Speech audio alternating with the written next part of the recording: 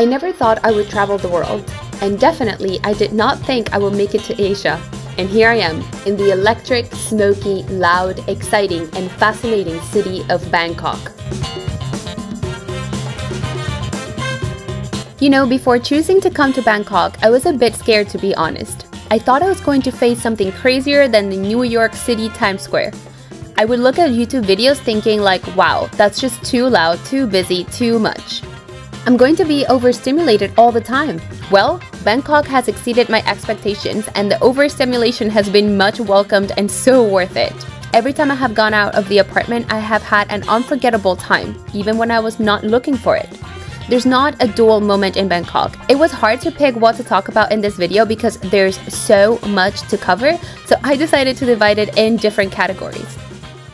First, how long should you stay in Bangkok? I would say that this ranges all the way from 3 days to a month, and even more if you want to. 3 days will give you enough time to visit the most important landmarks and enjoy some of the attractions from the most visited megalopolis. But this city is big. I stayed for 2 weeks and I'm sure I only got to see like, 8% of it? Exploring Bangkok can have its own YouTube channel. Let me just say that. Where to stay in Bangkok? This is a tough one. I did a lot of research before coming and I could not find a clear answer to it. And that is because of my lifestyle. I work a lot, so I care about a quiet and peaceful environment that also has nearby places where I can go to eat and unwind. I couldn't compare neighborhoods for you, but I can tell you that I stayed near Asoke train station on Sukhumvit Street and I loved it here. We were in a centric area of the city as we were at a reasonable distance from all of the attractions someone would want to see. We had super cool malls and buildings nearby, we were 8 minutes away from the subway and that's walking, and we had the cutest food and coffee places around us with people we will never forget. As I already said, there is a lot to do in Bangkok, but there are things you cannot miss to really get a taste of this culture.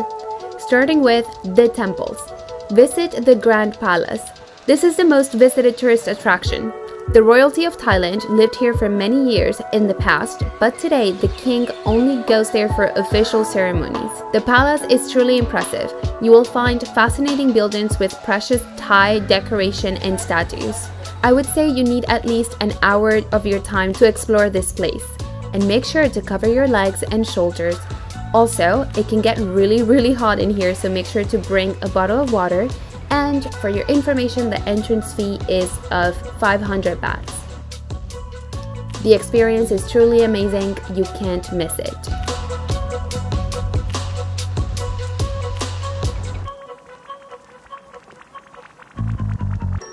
From here, we headed to Wat Po. This is one of my favorite tourist attractions. Maybe because we hired a tour guide to show us around and give us the teachings of the Buddha. And that was only 300 baht. Which reminds me, you must bring cash to enter here. They do not take credit cards, and the cost is 200 bahts per person. There are a couple of beautiful buildings you will discover in this complex, and they're all worth seeing, so take your time.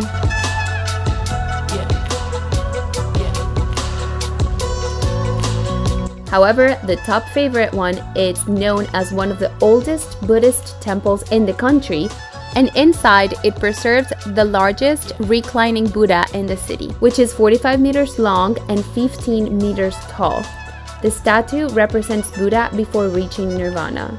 It's absolutely magnificent.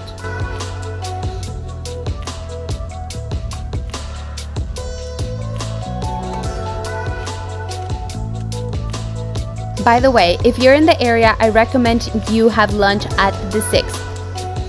Wat Arun is the third temple you must visit. It's located on the other side of the river and the entrance fee is 50 bahts. Wat Arun is especially known for its 82-meter tower that is entirely covered in tiny pieces of colorful porcelain. Truly beautiful.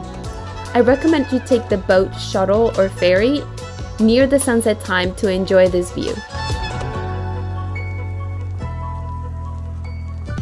You didn't go to Bangkok if you didn't visit the markets. Chatuchak Weekend Market is my ultimate favorite. I really hope you can make this visit possible. Every minute of this market was worth it. Chatuchak is the largest market in Thailand with more than 15,000 stands, 27 sections, and 200,000 visitors per day. The rumors say that it has become the world's largest weekend market.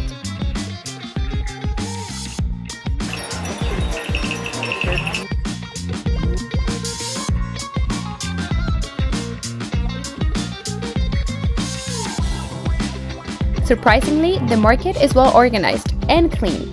I was shocked with the amount of things we saw here, all the way from the cutest pets ever born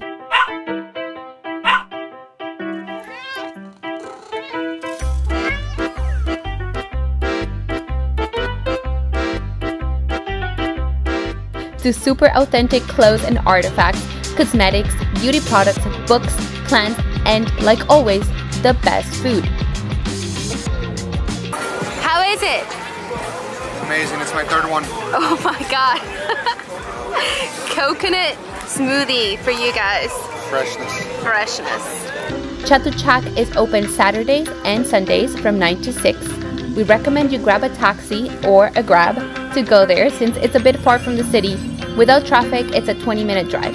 Please remember to bring enough cash to eat and shop, otherwise you're gonna struggle. And make sure you have coconut ice cream or a coconut smoothie. Highly recommended. The floating market is another highlight. Keep in mind that it also happens only on weekends. There are boat sellers offering food, groceries, and souvenirs. You can feed the local fish and visit temples in the area. There are many other markets in Bangkok that happen at night. We were not able to visit them since at night is when I work the most, but most people say that they are super worth it, so go check them out. Okay, now let's talk about the neighborhoods and districts to visit. Chinatown, one of the main points of interest of the city of Bangkok. There are many gold jewelry stores for some reason. It's really authentic, high energy, busy, dirty, loud, colorful, and special. Most places to eat here seem to be street food trucks. We did not eat or buy anything in the area, but it's worth visiting if you are curious.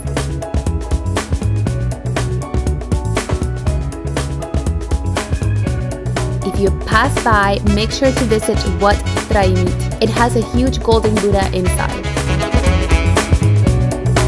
Sukhumvit. This is where I stayed, and I can definitely find myself living around here. There are a bunch of residential towers, trendy bars and cafes, a vibrant nightlife, lots of street food places, and malls. In this area, you will find the famous red light districts of Bangkok, Soi Khao Boy and Naan. It's worth a stroll through here at night if you have time, but definitely don't bring children. Not far away from here, there is Siam, also known as the Mega Malls District. It's about an 8-minute drive from Sukhumvit when there's no traffic, but it can be like a 20-minute drive when there's traffic. Most of Bangkok's best and biggest malls are in Siam Square. Prepare to spend the whole day here. There are so many activities and things to do and see. You'll be impressed with the number of stores, food options, things to do, and places to discover. Even for kids, it's amazing.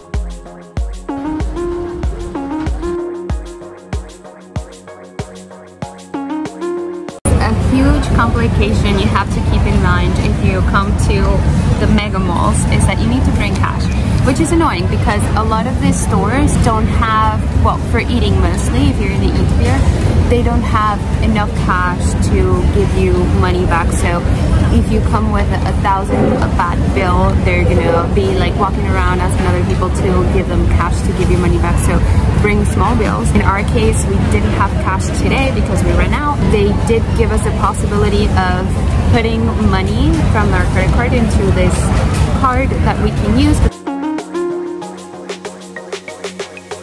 If you prefer to relax, head to Lumpini Park. It's the most popular park in the city. It's nearby the malls, and it's a place to see locals going for a jog, practicing dance moves, or just hanging out.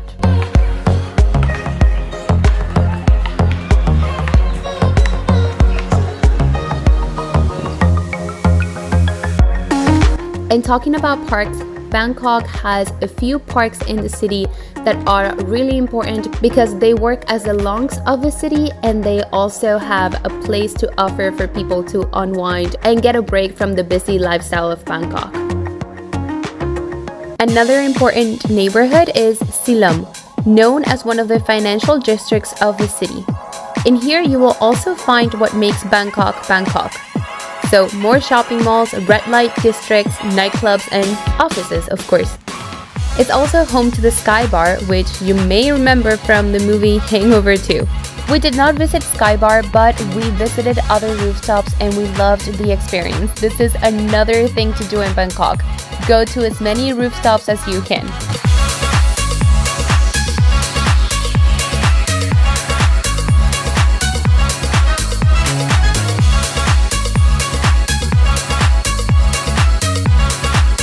Then we have the Old Town Bangkok. This is the historic area bordered by the Chao Phraya and canals. Here's where you will find the most important Buddhist temples, palaces, monuments, and museums, including the Grand Palace.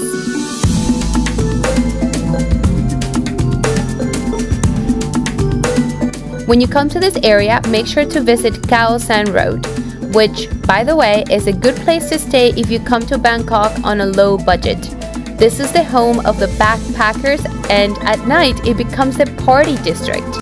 We visited on a Friday night and it seems quite intense if you're sober. Definitely not a place for children.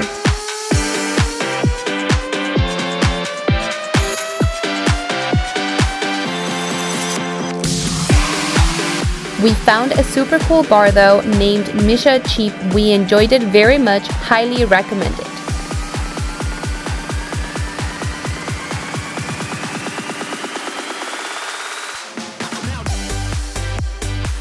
One of the best things you will do in Bangkok is eat. The recommendations are way too many. I did not eat something I did not like once, so I will share all of my eating experiences with you guys. However, unfortunately, I do not have street food experiences since Nico recently got sick from his stomach and we can't afford to get sick as digital nomads, so we did not want to risk it. I have heard great things about street food, but we had to make an executive decision on this one. However, we did try an amazing food truck with the best Mexican food we have had in a while. Once we discovered this place, we could not stop coming. We just got complimentary chicken quesadilla and I'm so excited. Oh, it's really hot, so I may burn myself, but gotta do it.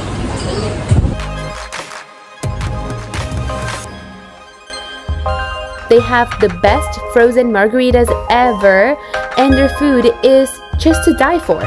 The manager is now our friend, Didi. She is the best host. You will not regret this eatery. Our daily spot was Doi Soi 12. This was a perfect spot for delicious Thai food, great coffee, and excellent service. It's quiet and spacious, the perfect place for digital nomads. Coffees and Condoms is another place with great coffee, smoothies, and food. In the back, they have a restaurant called Cabbages and Condoms. This place is really fun and interesting to look at. Let me show you why.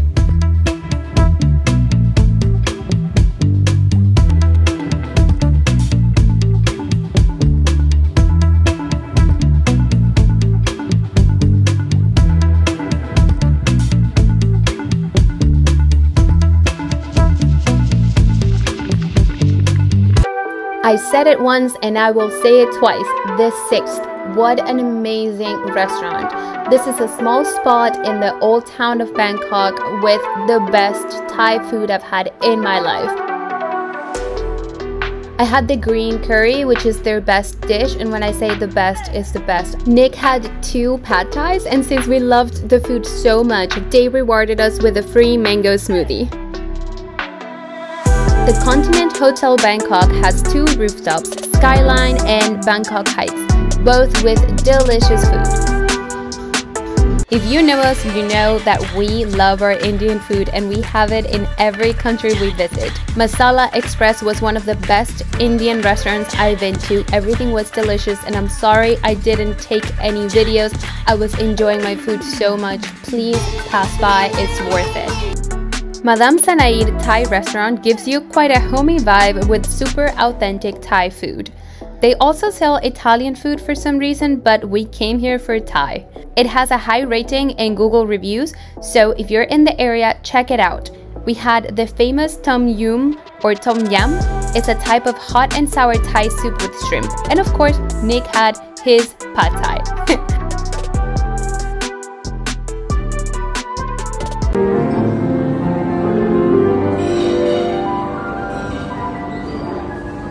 The Silk Road was our most fancy experience in Bangkok. It's situated in a nice hotel and is a really beautiful Cantonese restaurant with authentic traditional Cantonese food. It was a spectacular experience. I have not felt so good at a restaurant in a while, so I totally recommend you visit. We ordered Cantonese roasted duck, which we had in 3 parts. First, the crispy skin with crepes. Then we had rice noodles with the duck. And finally, sweet and sour sauce with duck. Please believe me, it was excellent.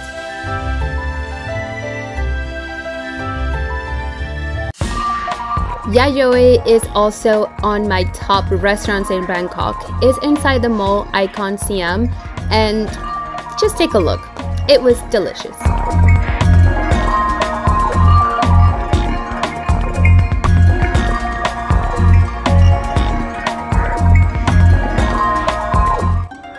Talking about malls, something else I recommend you do, and a safer way to have street food, is to eat in the food courts of the malls. They are fantastic, fascinating, spectacular, they smell great, they're very sanitized, and the other thing I recommend is to visit the supermarkets inside the malls. They are epic. I think your best souvenir is going to come from the supermarkets. Like, honestly, is my absolute favorite thing to do here in Bangkok is to just go to the supermarkets inside the malls. Ooh, yeah, it's just so much fun. Just got myself a Greek yogurt ice cream for dinner. A final thing to do in Bangkok is to get a Thai massage and all the self-care you've been missing out in your life. Warning, do some research before you get a Thai massage. I definitely wasn't expecting what happened. It was a little bit weird and not relaxing during it, but it felt great afterwards. I also got laser hair removal, which was an interesting experience, but effective.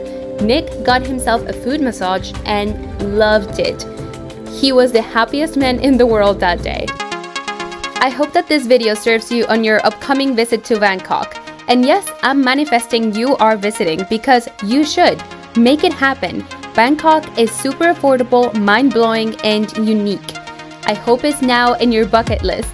See you on the next video.